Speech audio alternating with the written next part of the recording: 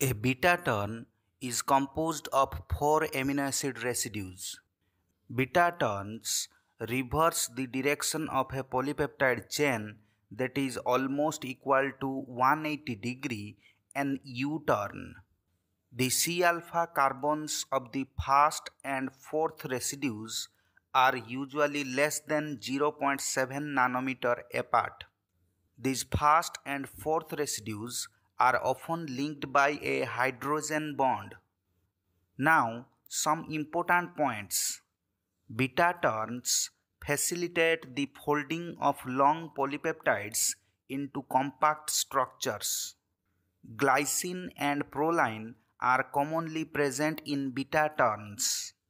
The lack of a large side chain in glycine and the presence of a built-in band in proline allow the polypeptide backbone to fold into a tight U shape. There are 6 types of well-defined beta turns. The structures of these 6 types of beta turns depend on the arrangement of hydrogen bonding interactions. Please like, subscribe and share.